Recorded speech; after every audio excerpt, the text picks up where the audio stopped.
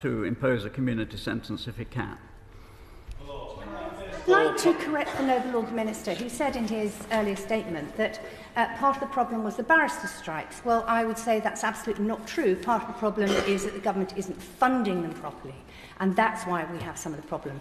But on a wider issue, the government has started sending climate change protesters to prison for quite long periods of time, and I would suggest it be more appropriate to send the climate criminals to prison and let the protesters out.